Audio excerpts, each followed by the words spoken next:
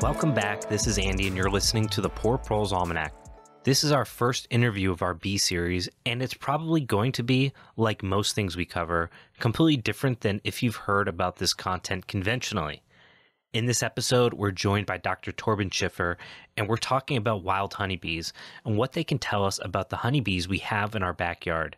What limitations do honeybees naturally put on themselves, and are we actually listening to the bees? Torben's the author of a number of books and studies and focuses primarily on wild honeybees. His insight into their practices are invaluable, and I think you'll really enjoy this conversation. To get a hold of any of Torben's books or to listen to some of his presentations, links will be in the show notes. Before we get to the interview, I'd like to ask folks listening to take a moment, hit pause on your podcast streaming service, and if you can, give us a review. Reviews help the algorithms recommend our podcast to new listeners and are a primary tool for advertising to new guests why they should come and chat with us on the show. So every review counts. With that done, let's hop into this extremely interesting conversation.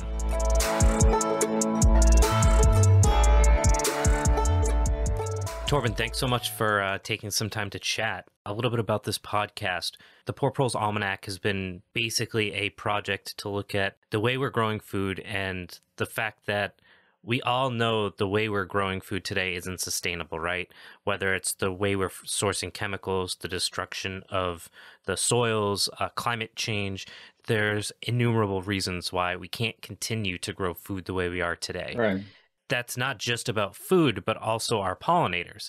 The pressures going on native pollinators is incredible right now between, again, climate change, the way we're growing our food, the pesticides, just general destruction from suburbanization and so on. And then trying to figure out where something like a honeybee, which is not quite domestic and not quite wild, where does that fit into the system where they've become part of our commodity of food systems, right? Where we're trucking them around the country. Yeah. It's a very complicated mess that we've gotten ourselves in over a number of generations of poor management. And basically what we're trying to do is step back and say, what are we doing wrong? What should we be doing? And how do we get there? And it's not just about being more ethical with the bees themselves and how we manage them, but within a bigger context, right? Within a bigger food system, within a bigger ecosystem. Yeah. And that's a really complicated and nuanced question, but we have to start somewhere. And that's what I feel like we're kind of doing right now. A lot of people are coming to the same consensus. I know you are. And you've had some really interesting research that you've been working on, and I'd love to chat a little bit about that with you. So for folks that aren't familiar with you, could you introduce yourself? Yeah, so my name is Torben Schiffer, and I have been working on wild living honeybee colonies, which are supposed to have extinct here in Europe or in Germany, but they aren't.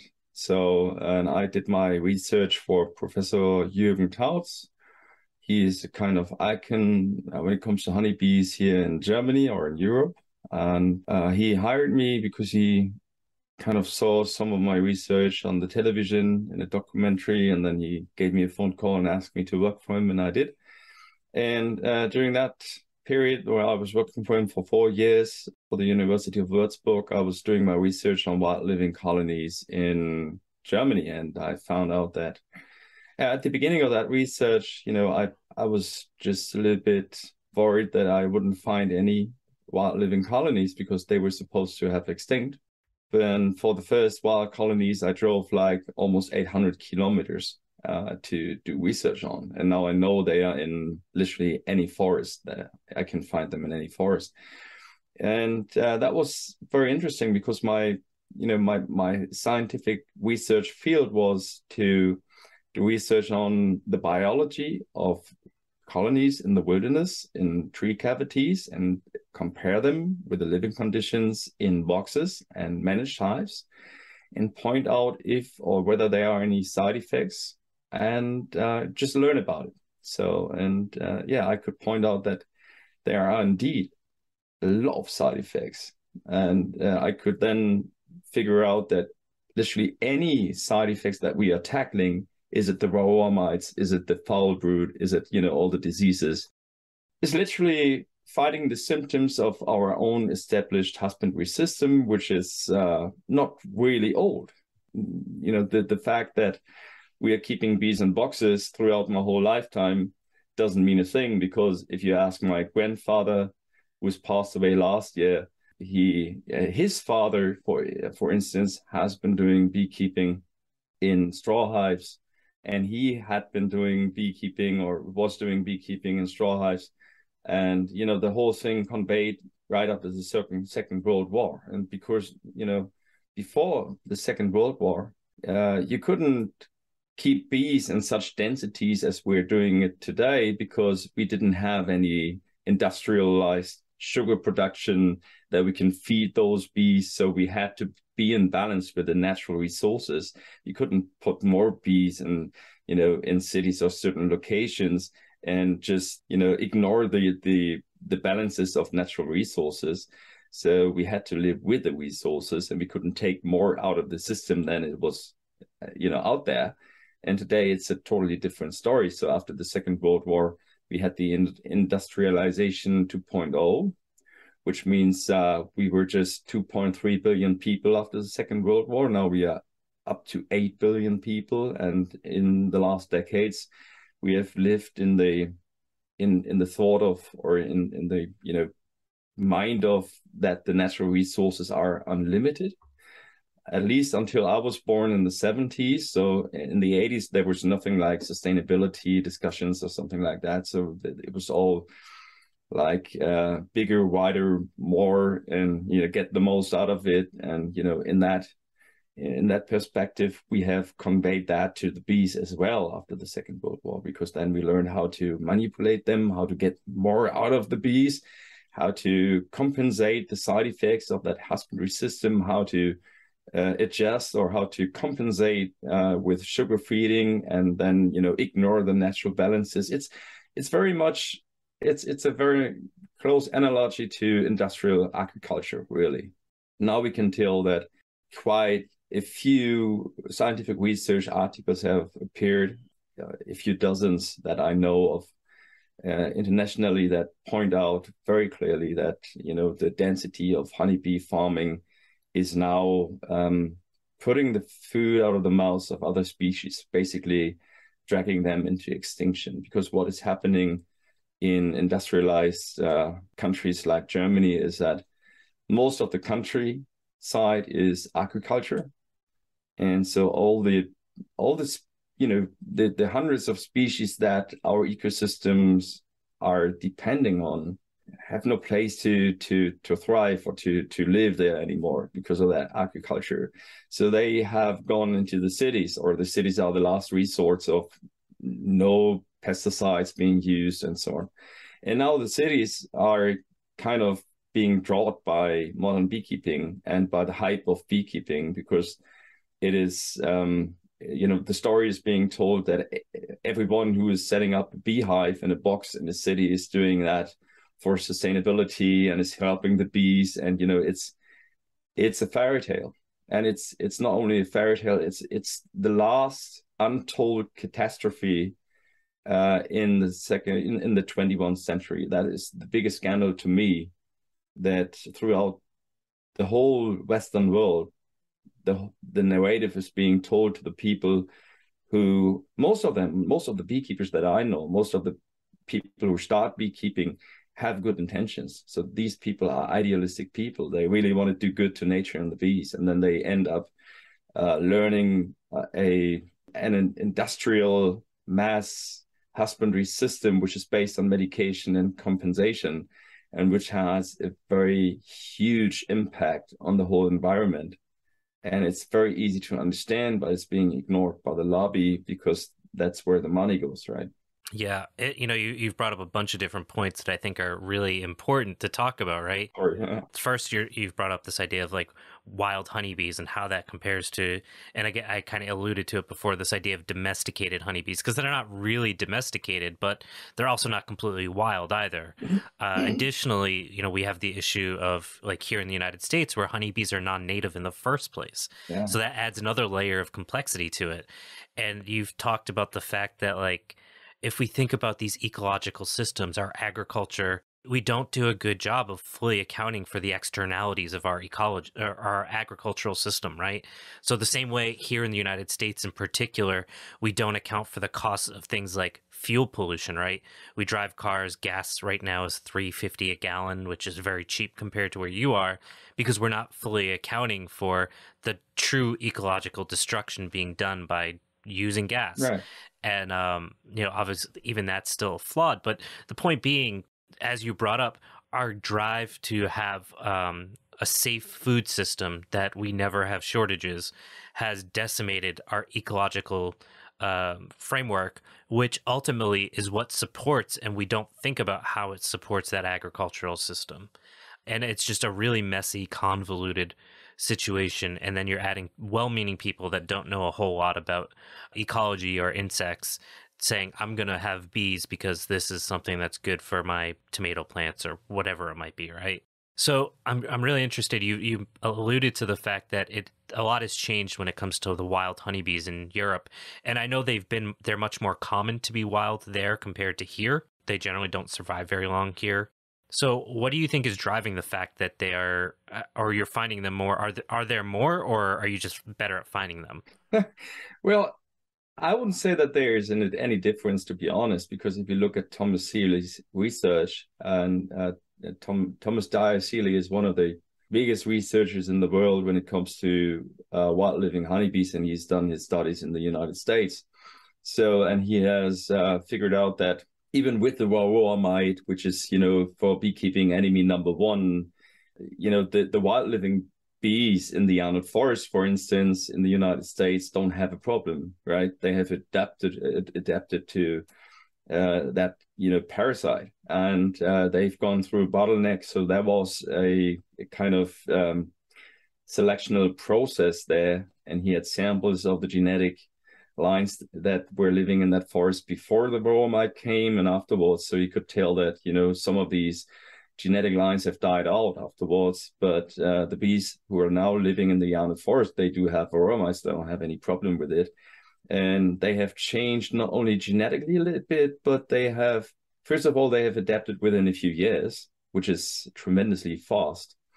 And that's what you would always have to expect, or what you could always see if you as a human being just Wendy Barrell once said, you don't know anything before you stop doing anything and see what nature would be doing. So it's, there was a statement like that. And if you look at, as a biologist, if you look at evolution and natural selection is evolution itself. So without selection, there is no evolution, right?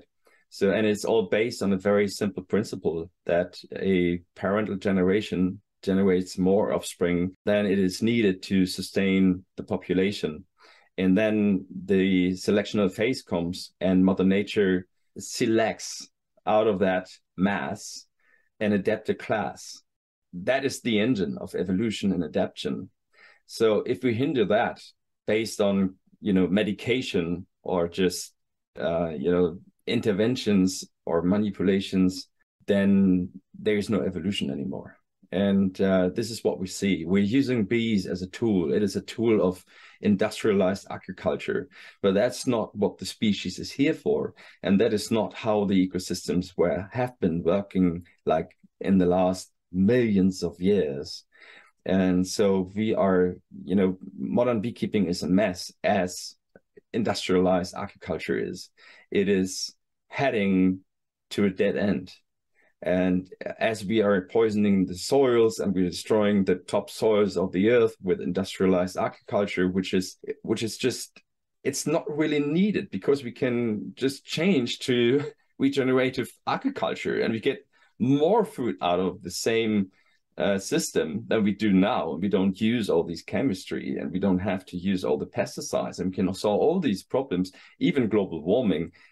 So the bees are certainly a part of it. So the bees biology is not serving the beekeeper or serving us human beings as being kind of honey factories and boxes that we can manipulate and subdue to our personal needs. But this is a species that has been long on the on the face of Earth before humans even developed. I mean, showed up on the face of Earth.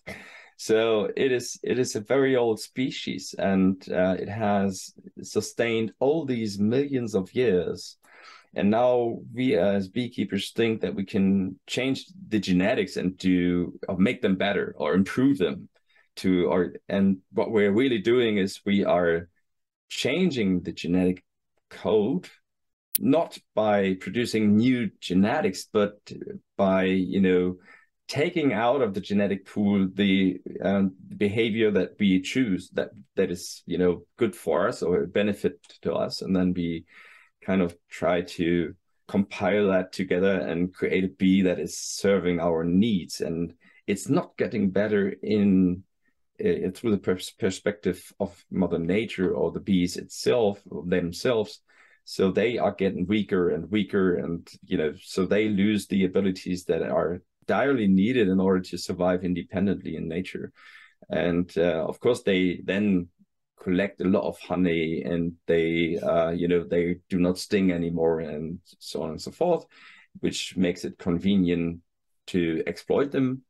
But they are getting weaker and more dependent on medication and manipulation, and that is something that is just not right.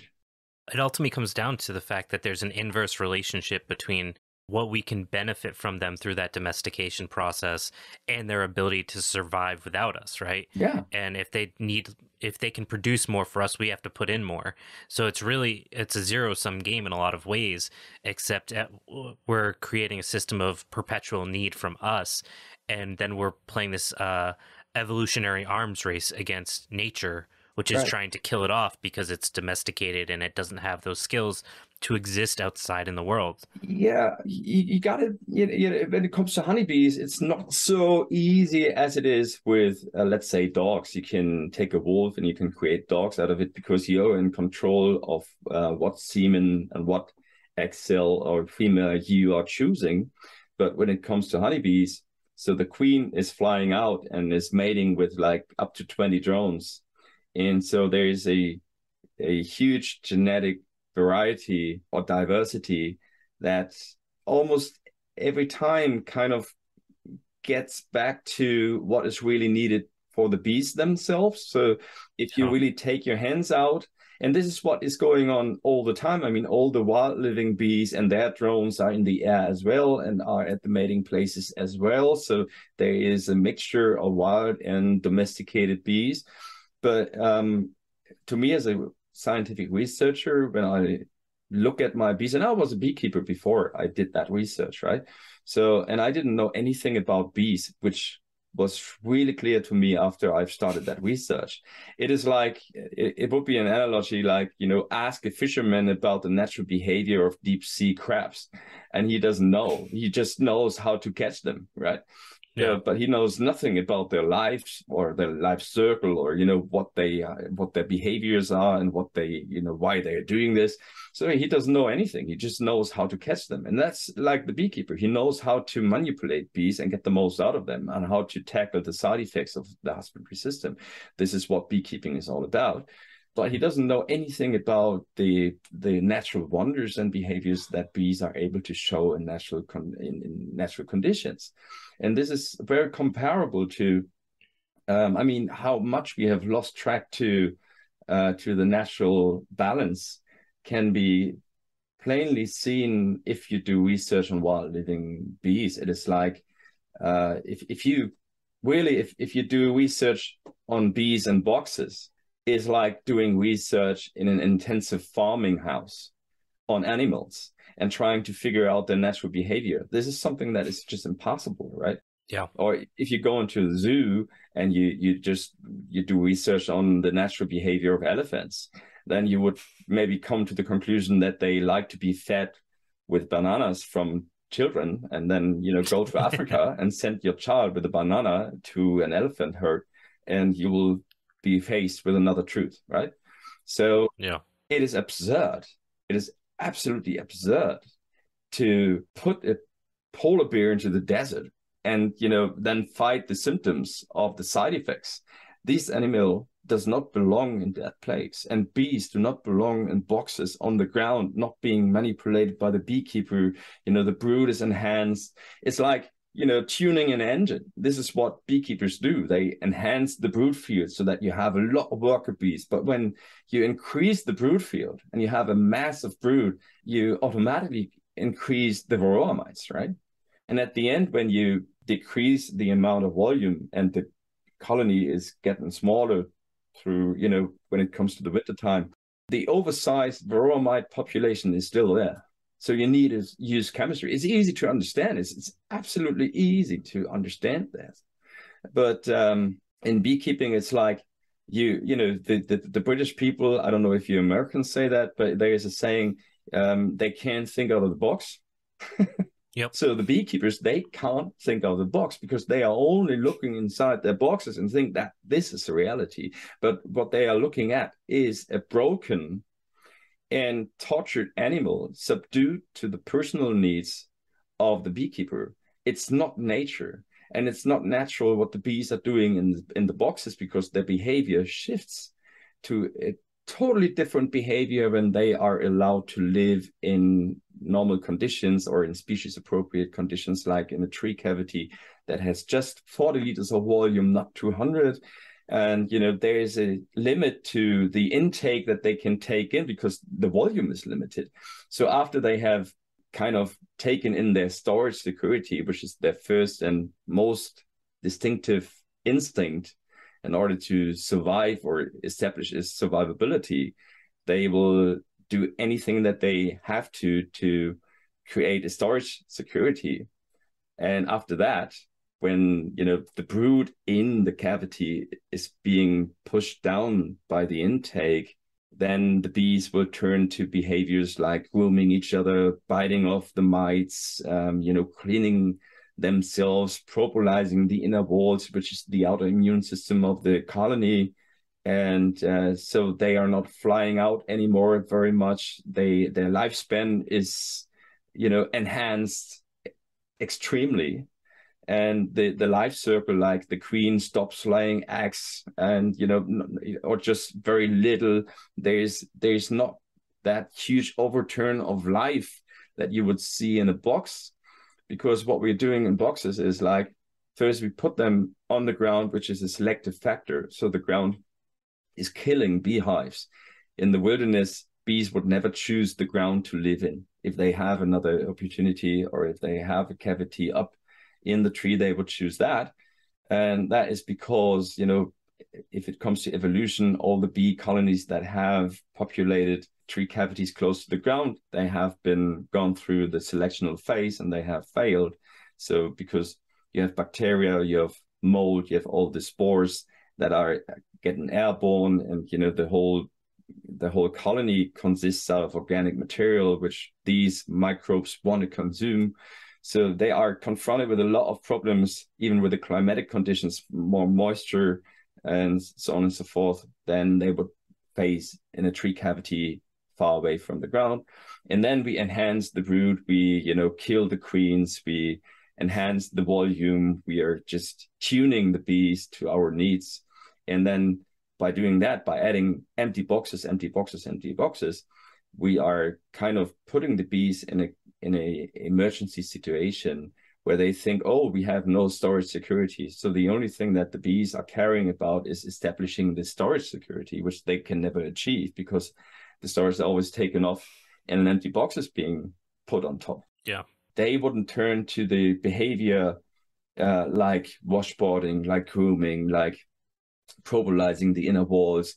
And so they would automatically create, because of the foraging bees, they get worn out within a few days, and they have an accelerated lifespan, and they have more offspring that is being created, and they have shorter life, and so the overall overturn is much higher, and so the varroa mite population is growing, and this is all unhinged from natural conditions. Basically, this is nothing that you would see in the tree cavity.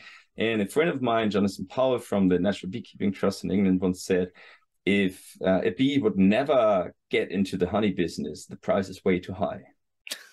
That's what he said. Yeah. And he's right, because Yeah.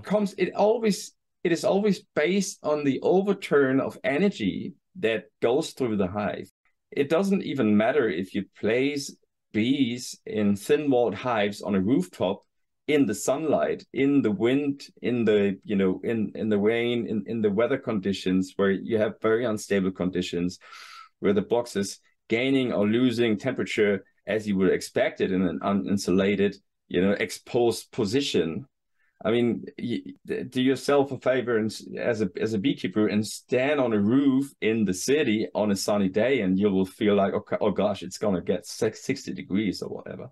Then after that, if you survive that, staying there all day, then go into a forest and see that the temperature drops like 25 or 30 degrees, and it's very stable. So that is the natural surrounding of honeybees, is the forest. So the forest has its own microclimate.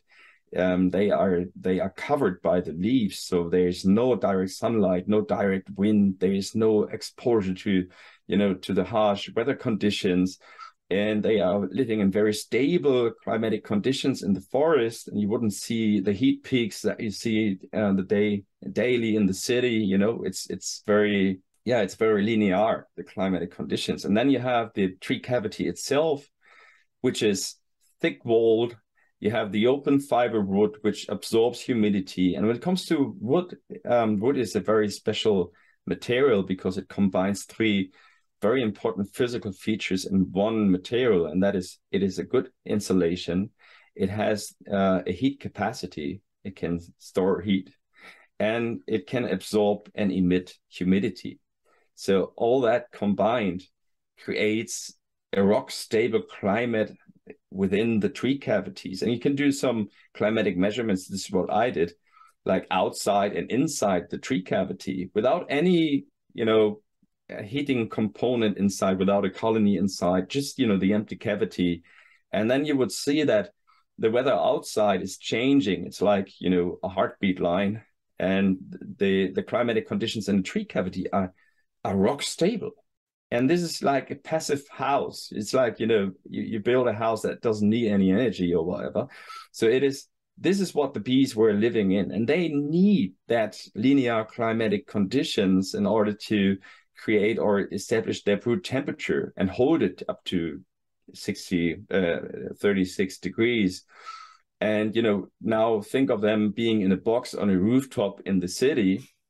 They have to cool the house. They have to heat it up. They have, they have these huge overturns. And if you look with a thermal camera, and the whole boxes are kind of glooming, everything that you see there in colors is a waste of energy. And when it comes to our houses, this would be fossil fuel. If it comes to bees, that's nectar. And so, a box like, a huge, in modern box with a volume up to like 150 or 200 liters has an overall overturn of nectar, which can exceed 1,000 liters in one summer. If you look at a tree cavity or a colony in a tree cavity in the forest, it needs between 30 and 60 liters of nectar. That's all. Oh, wow. The footprint, or the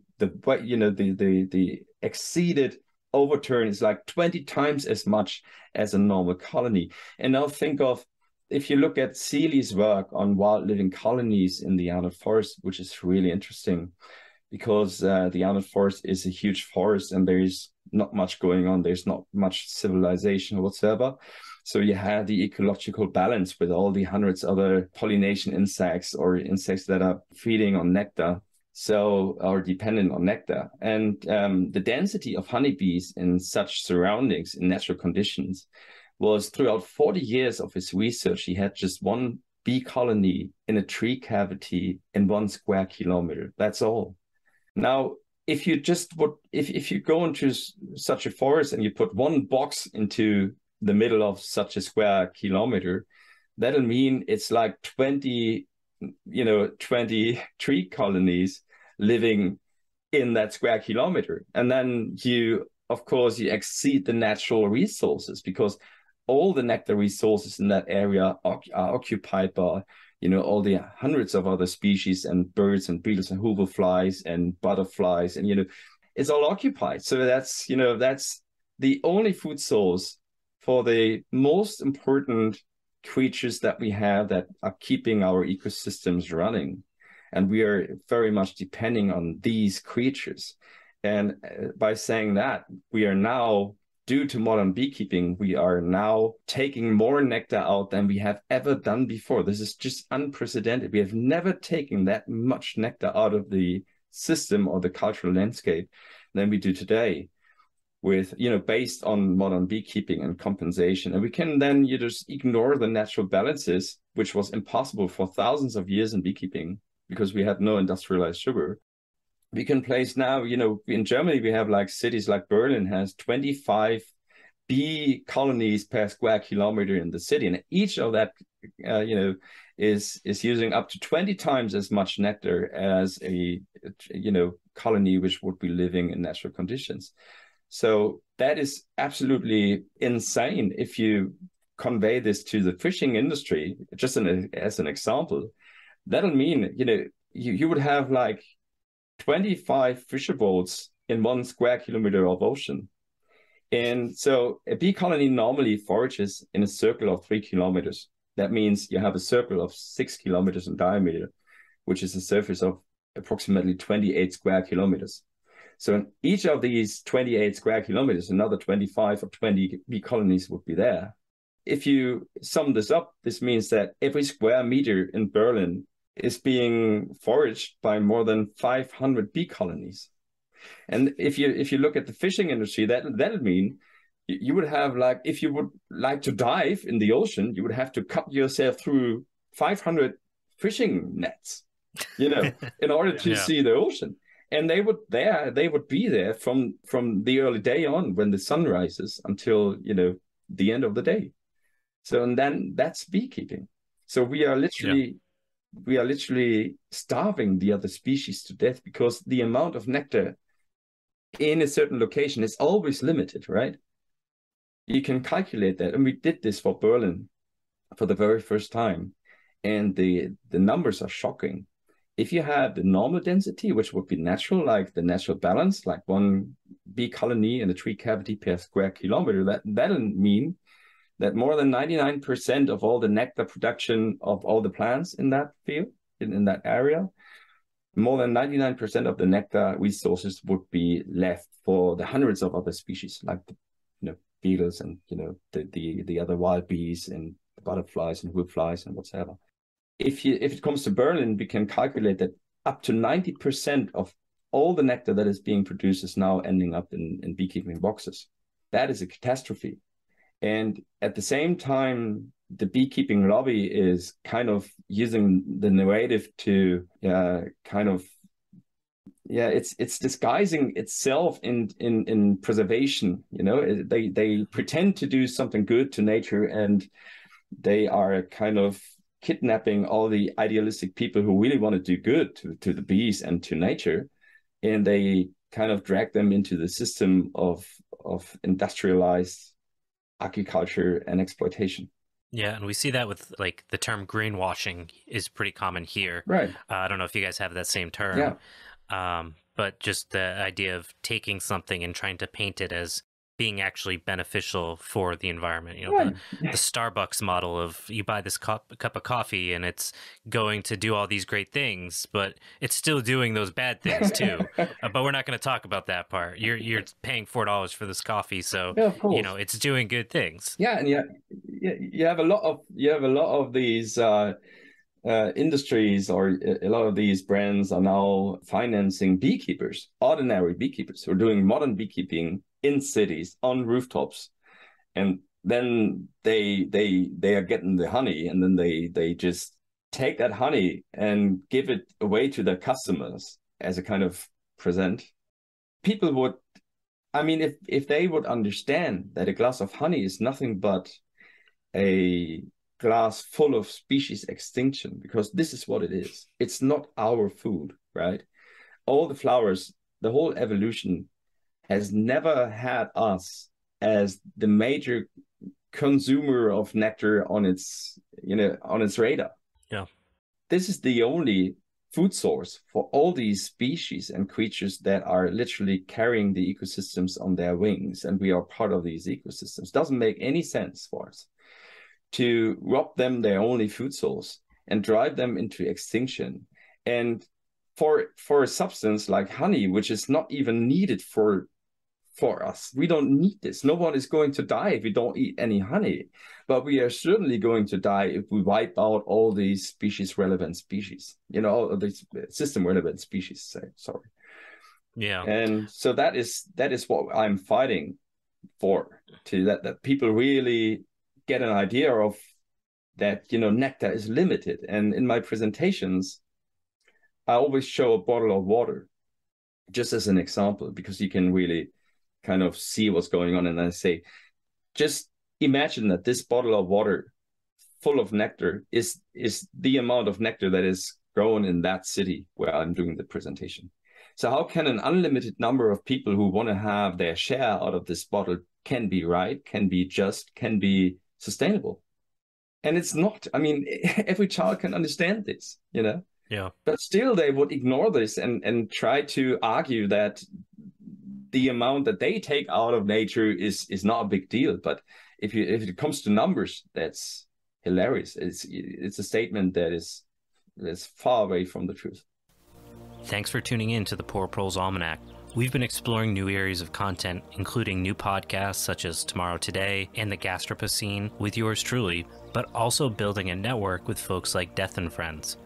We're also building gardening resources and have a bunch of other content coming in the future. If you'd like to get more information or to sign up for our newsletter where we announce new projects, head over to poorproles.com and click on the Our Email List tab. The email list is only used for important, newsworthy content, and we won't clog your inbox, and you'll get less than 6 emails a year. That's poorproles.com at the Our Email List tab. Now, you brought up the fact that the honeybee populations are first off, they're much more efficient in the woods for a number of reasons because of the way they're living. But one of the things you've inferred is that the populations are much smaller. So like with a typical like Langstroth hive, the number I usually see is between 40 and 75,000 bees live in a Langstroth hive at its peak, right? So how many bees are living in like one of these wild populations? Well, I've never counted them, but yeah, me neither. No, but you can think of, if you have a hive that reaches up to, I mean, an ordinary hive has like 2 boxes full of brood. That's just the brood field, and you add another 2 boxes or 3 boxes for the harvest. So a single box would be the perfect size for a tree cavity, so about 40 liters, and that's all. And everything is in that 40 liters. So the whole brood field, the whole intake, everything is working in these 40 liters. And there's no enhancing of volume. There's no, no such thing. So the amount of bees is certainly not different, because everything that has been wasted in form of heat loss and nectar, or because of the exposure on rooftops, and once, or you take out the harvest or whatsoever, all the loss is in natural condition is conveyed into physical bees, and then they swarm. Yeah. And out of one colony, which is living in a tree cavity of 40 liters, you will see that 2 or 3 swarms will go out. So from one colony, you have the oscillation throughout the year of its reproduction phase, where one colony creates the 2 swarms or 3 swarms of offspring. Then you have like 3 or 4 bee colonies in 1 square kilometer living there. And then the selectional phase will just adapt the bees and kill everyone or every colony that has not the ability to survive in that location. And there is no one who is using medication or substitute anything that the bees cannot do. So that's why they are adapted, really. So that oscillation means that all the observations from the beekeepers when they see a tree cavity and they say, oh, it survived only 1 year, then was dead, is just silly, because it's not about the individual colony, it is about the population, right? And this is something that I had to learn, because I'm doing a monitoring on like 150 wild colonies, and I've set up some rewilding projects in Germany. And, I started here around my house. I'm living in the forest. I started like with 15 colonies, right? Way too much for 1 square kilometer. So if it comes to normal densities with 1 colony per square kilometer. So I had like 15 artificial tree cavities. So these are tree cavities, or the hives that I've built, the Schiffer trees, they are simulating the physical effects of natural tree cavities. That's what they do. So we have hung them all up. And then we had the selectional phase. And now in the 3rd year of that project, we only had 1 colony left. And then the swarms of the forest came back this year. Now we have 4 colonies living in that area. So you see, we are now in the 4th year of that project. And we have 4 thriving colonies being left. They have never been fed. They have never been treated with anything. And they are well. So that is how nature works. Right? Within a few years, they have just adapted. All the bees who were not able to set up the combs properly, who were not able to, get the storage in, or, had other problems or genetic failures, they have died out within the first winter time. So because only the bees, Mother Nature is just, it doesn't have any emotions, doesn't compensate anything. So it just, just kills every colony that has not the abilities. So what we see now is that these bees are very well adapted. And we had a lot of comb building failures at the end, at the beginning when we started. So like 75% of the colonies were not able to set up their combs freely without any wax sheets in frames. And all these colonies have died in the 1st year. So we've lost 75% within the 1st year. Now, all the swarms that have come back from the forest this year, not a single one has had that comb building failure. Yeah. So you see, the system is cleaning itself if you just keep your hands out. And that a single colony is dying in a tree cavity that you are observing doesn't mean a thing, because the queen which is in that cavity throughout the summertime, or the early time of the summer, is not the same queen at the end of the summer, right? Because it's going to swarm. And we had another project which really made it clear. We had a school project, and we hung up some empty tree cavities, and a swarm moved into one of them. The next year, that swarm, or that colony, this queen from 2019, she moved into another tree on the schoolyard. And then, the new queen failed. So that tree cavity was empty, but it was still the old queen. And the next year it swarmed back into the old one. And, the colony that has been left in the new tree has been failing as well. So it was still the same queen. It was 3 years old, but the colony, it was just another location where she was in. Yeah. Now, as a beekeeper who cannot think out of the box and is observing a tree cavity which is failing and which is empty at the, in the springtime, which is very likely, doesn't mean a thing. Doesn't mean that the population has been failing. It does just mean that evolution is working and that natural selection is working. And there is no need for any intervention, because if you interfere, you're killing evolution, right? And if you just keep your hands out, the system still works great. And it's everywhere the same. And people really need to understand that they love the bees to death by compensating, by using that medication, by, compensating the genetic failures, or even creating these genetic failures themselves by breeding, or even simply by keeping bees in boxes. We are causing genetic corrosion, which is unclear to most of the beekeepers, because, if a bee colony in a box survives, doesn't mean it can survive in a tree cavity. And the best example is that, the rewilding project that we have been doing, and that most of the bee colonies were unable to set up their wild combs without any wax sheets. So if you have them in boxes, they wouldn't die, right? In a tree cavity, they would be dead, because they would lose their temperature regulations due to the building of the combs or the comb structure. So they have a certain radiation system, and they have to attach the combs to the top of the cavity. And then you have these pockets that are being created by the combs, and the warm air is kind of staying in these pockets, heating up the whole storage, and it's working like a radiation system. When the temperature drops, the whole storage is still warm and and heating, or has that heat capacity. And the bees, they only need to heat up a little bit to compensate the temperature loss from the outside, and the climatic conditions will be stable. So if they are unable to build that comes in the top, and they start at the bottom and, you know, reach like 1/3 or just leave an empty space at the top, they'll be dead. So they'll be failing in surviving. And in a box, you would never see this. So we breed from these bees probably. So you will increase the genetic corrosion on the species itself just by keeping them in boxes. But, Yeah. you know, and there are 20 more examples that I could point out. We have like a lot of selectional factors that we could identify in natural tree cavities that are not there in boxes.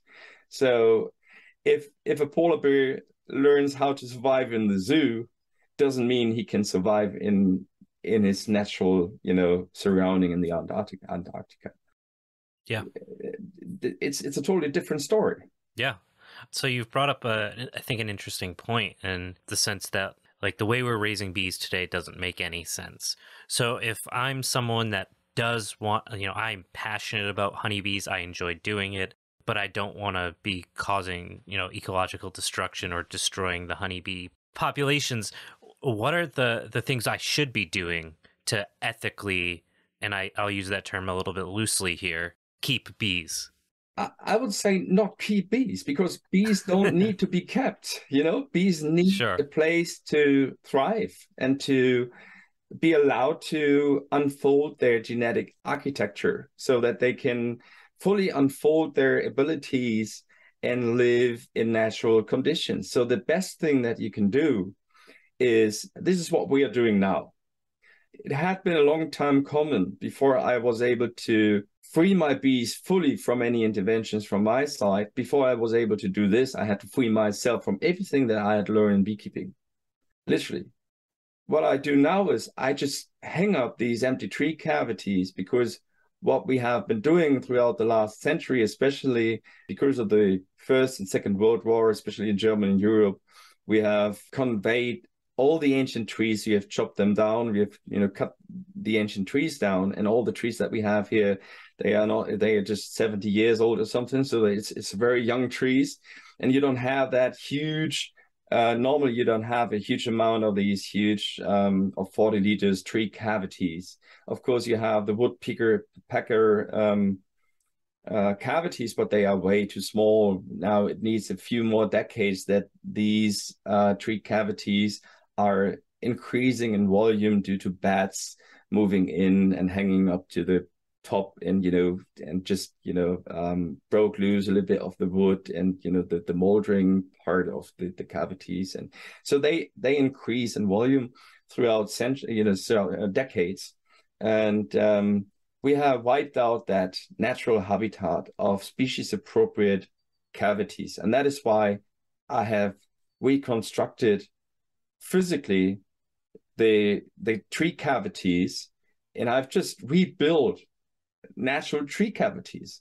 And then I did the measurements, and I could tell, yeah, okay, we have the same stable conditions here that we would see in natural tree cavities. So we hung them up in certain locations, certain forests, and about 1/3 of all the cavities that we hang out are being occupied within the first year of wild swarms. Of course, they escape out of boxes, but it doesn't matter, because by the time they move in these tree cavities, they free themselves of any legal obligations here in Germany, because they have moved in freely. And because I didn't kind of take them into my property by catching them. You know, I'm not claiming any interest on these bees. So I'm not catching them and putting them in, but I just let them go and they move in freely. So I'm not a beekeeper. It's the same system like a bird's house. You just hang up birds' houses and you see the birds are moving in. So you're doing the best thing that you can do to birds by giving them shelter and giving them the species appropriate habitat that they have lost due to our deforestation. And then the whole system starts working again. So what we're doing is we are setting up structures that a wilderness can develop again. And this is working out really well. And the good thing is, when I started that, I said goodbye to honey 100%. I said, I don't need this anymore. I'm not going to eat any honey anymore. And now, I tell you what, my cupboard is full of honey. And why this is? Because of the oscillation of offspring and selection. So what is, you always have one colony is setting up two swarms, then the natural selection comes and you have one colony left or two, or there's always one colony or two that are being, that are dying throughout the wintertime. And the good thing is the combs and the storage, they are not starting to decompose as they would do in boxes on the ground.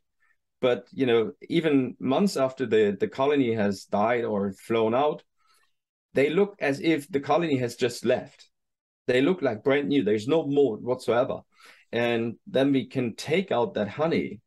And we took it out not because we were interested in honey, but we were just interested what happened to the bees, that they starve or whatever. So we brought them down, put them in the laboratory, then we opened them and we did our kind of autopsy on all these colonies. And then we had, all of a sudden, okay, there's 5 kilos of honey. Okay, what are we going to do with it? Okay, just press it out, So, and then we did. And the amazing thing about that is that honey is way more antibiotic than the honey that we know in the now modern beekeeping system. So it's like, it's even a huge, it's a competition for, how's that Manuka honey? Manuka honey, we're shipping that around the world and you'll pay like $200 or euros for 1 kilo of Manuka honey because it's so antibiotic. And the reason why, natural honey is so antibiotic is that is unproven until now, this is my idea why this is. It's because, the whole cavity is propolized, right? And propolis is a very good antibiotic material. So there's scientific research that tells you that if you take bees out of a box and put them into a box which is propolized, within a few days you can prove that they have much less bacteria in the bodies, and the immune system stops working on that high level because they are not infected, not fighting these bacteria or these pathogens. So this is like our skin. It's like an outer immune system. And then you have the therapy for people who have problems with their lungs or whatever. So asthma, it's called asthma. I don't know if that's the word that you're using. Yeah, so they breathe the air of colonies from boxes, right? So, and it helps them with the lung and with the inflammation. That's because we have that propolis, and the propolis has antibiotic features, and you can smell propolis. And the reason why you smell it is because fresh propolis, it has a lot of ingredients and they are evaporating into the atmosphere. So now think of a box which is barely propolized because it has smooth walls and bees only propolize open fiber wood. So a tree cavity is fully covered in propolis. And you have these antibiotic features. And then all the antibiotic ingredients are getting into the atmosphere of the tree cavity. And the air is soaked with that ingredients. And we could prove in scientific research, when we did some wipe tests of mold and whatsoever, we put these mold tests into that atmosphere and they were sterilized by the atmosphere. So everything that this atmosphere is touching is being sterilized. And that is a miracle. Even the humidity that the bees are creating by digesting honey in the wintertime. So you have 20% of honey is water, and then you're in the sugar molecules itself, there's a lot of water, which when it is digested in the body of the bees gets free. So in 1 kilo of honey is about 700 milliliters of water, which is a side product of digesting honey.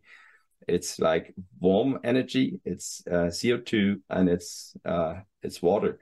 And that water is then condensating underneath the storage combs on the walls on the propolis, and then it mineralizes itself with the ingredients of the propolis. And the bees are going down and recollect that water and feeding the brood with it in the springtime. And if you take samples of that water, you can prove that this water is an antibiotic. So they are drinking their own antibiotic water, and they have their own water cycle inside the cavity, their own water supply.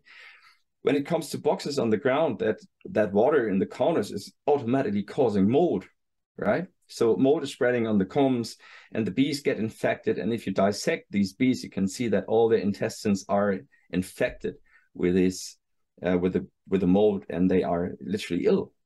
So these antibiotic atmosphere is called Nest-Duft-Wärmebindung. It's a term, it's a German word which you cannot really translate, but which means that the air is soaked with these antibiotic ingredients of the propolis. So then you have the concentration gradient, right? So these substances are not stopping by the honey, right? So they will kind of get into the honey throughout the time that the honey is being in that cavity. So it's like a good wine in the barrel. The longer it stays in the barrel, the better it tastes. The longer the honey stays in a tree cavity, which is propolized and which has that, antibiotic conditions, the more antibiotic the honey gets. So at the end, you get out only 5 kilos of honey, but you can sell each of these kilos for up to 200 euros. So that means that 5 kilos of honey are worth like 1,000 euros. And if you want to achieve that due to ordinary beekeeping, that would mean you would have to get about 100 liters of honey out of that colony in order to sell it for 10 euros per kilo in order to get the same amount of money. And you're busy throughout the whole summertime. You have to, manipulate and interfere all the time with the bees, which has nothing to do with preservation. And the good thing, again, is that the honey that we are taking out is in balance with the natural resources. So it's sustainable. It's much more antibiotic. And when it comes to the future of beekeeping and honey itself, honey is not a mass product, right? It has never been a mass product. If it comes to medieval times, if you were just a farmer and you were feeding on honey, they would burn you. They would just kill you. It was for the kings and queens, that was, the beekeepers of the medieval times, they were privileged people. They were allowed to carry weapons, and they were kind of superior to the ordinary people. And so it was a mass product. Now we are 8 billion people on this planet. How we cannot meet the demands of the public of honey. Even today, about 25% of the honey in the market is not really honey. It's just, sugar water or syrup or whatever. So if we cannot do this because it's unsustainable, then we should stop this, right? And the future of honey or beekeeping is not mass production, but is the production of class by preservation. You can do preservation, and as a reward, because of the engine of evolution, which is selection, you always get a certain amount of honey, which is then automatically filling your storage for your own personal need. And that's a high medical, it's a medical product. It's not something that you would use finger thick on your toast in the morning.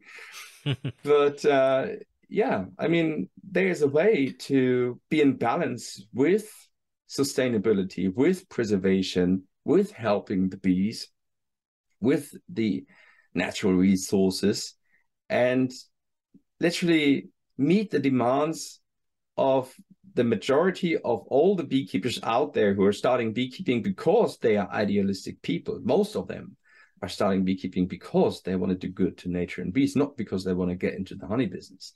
And then they automatically are dragged into the honey business. And then they are kind of, they get into the system where they need to pay a lot of money for all the tools they need every year, for the medication, for the sugar, for the glasses, for for all the tools that you need. And then, of course, the bees need to repay this because this is expensive, right? And then you are in the system. You are a payer for the honey lobby, right? This is what they're doing with you. They are kind of disclosing the system, or they're trying guiding the system as something good to nature and bees. And then they are kind of taking your money, and, and the whole thing is a mess for the whole environment. I gotta imagine that the bees, as you're bringing them up, the difference in the honey quality also, the bees are healthier, and then the systemic impacts that has on the ecologies where they live, right? The birds that are eating those bees or whatever it might be. That's how those bees are going back into that ecosystem are providing a better health benefit than sickly bee that's hopped up on chemicals, and that's really important too. Yeah, that's a good point. But taking that point into account, you really have to think of when it comes to Germany. Just an example, because I know the numbers here in Germany. We have 1 million bee colonies being kept in boxes, right? So it's 1 million, and that means these 1 million boxes are now using the amount of nectar of about 1 million tons every summer. Every summer. So it could be like only 150,000 to 300,000 kilos of nectar when they were living in natural conditions. And then, of course, you would have to wipe out the exaggerated density of bees because this is highly unnatural. We cannot keep like 25 bee colonies in a square kilometer in a city. That's insane. So if you clear the system, think of that amount of nectar that we take out of the system. It's 1 million tons. And now think of how many hundred thousands of tons of wild bees, butterflies, hoverflies would be created or would develop on that nectar if it would stay where it belongs. And then imagine of all the birds, of all the predatory birds, of the bats, of of the hornets, it's the whole network of species that is affected by the fact that we are taking a primarily food source, which has no substitute, out of the system and using that in such an amount for us as a luxury product, which no one really needs. Yeah. It is horrific. And the hype of beekeeping is ongoing. So then the number of bee colonies within the cities is increasing in numbers that are unbelievable at the moment. So people really need education on that matter. It all comes back to the bottle, right? That I show in my presentations. How can an unlimited number of people getting their share of nectar can be right if the nectar is limited? So, and if it belongs to these species that had been on the face of Earth long time before we showed up. Torben, this has been a really eye-opening conversation. I've learned quite a bit. For folks that want to, I guess, see some more of the work you're doing or are interested in learning more from you, where can they hear from you? Are you on social media, YouTube? I know we had talked a little bit about something else you've got going on. Not sure if you can talk about that quite yet, but yeah, please tell us. Well, to be honest, I've done a lot of in German, but I haven't translated that into English until now. But what I did, a lot of my research is in the book What Bees Want, which has been published this year in America. What Bees Want. And I have written an article which is named The True Price of Honey. And we are working on an international documentary on that matter. So with the same name. I will send you that article if you like. And you can share that as you want or as you wish, so that people can connect with you, or just send me an email and I will send them a copy of the article, The True Price of Honey, which is a good summary of what I've been talking about. But this is all with the sources and with the numbers, and it's all in that article. Basically, I've written a book which is called Evolution of Beekeeping, but it is only available in German at the moment. But maybe you have some German listeners who are interested in reading that book. Maybe there is someone who has some contacts who would like to translate the book and just sell it in America or whatever. So just contact me. Yeah, awesome. And you definitely have some content up on YouTube. Can you reiterate what's the documentary called? The documentary that we are working on is The True Price of Honey. Yeah. True Price of Honey. Awesome. It's in the first footsteps now, but we have been created trailer right now, which will be published soon. And yeah, we are working on that international documentary because we feel like it's not another book is going to change the world. Because before we get to solve our ecological problems, we need to solve the educational problems, right? Because these Yeah. people out there, they are not, they are idealistic people. They really want to do good to bees. They really want to do good to nature. And they are kind of betrayed by the beekeeping lobby and brought into a system which is doing great harm to not Yeah. only to the bees and to the species of the bees, but also to the life of the future generations. Yeah, all ecological problems really are social problems in our relationship with that ecology. Right. Yeah. So it's all about education. That doesn't mean that we are incapable of eating honey, but we can, as I told you, we can have that honey out of preservation, which is in balance with the whole system, and which is a beautiful thing. So, and Yeah. I always allow me the last sentence. I always tell the beekeepers when I'm talking to people thing. So, Yeah. I always allow me the last sentence. I always tell the beekeepers when I'm talking to beekeepers, I tell them, you know, believe it or not, but you could go on vacation, guys. You don't have to Yeah. do anything. Just set up these tree cavities and be happy when the bees move in. And when they die out, that's it. I mean, it's your opportunity to get your share, and that's it. You can't do more than this if it comes to preservation. Yeah, be thoughtful. I think that's what we need. Right. Torben, thanks so much. This has been fantastic. Thank you very much. Yeah.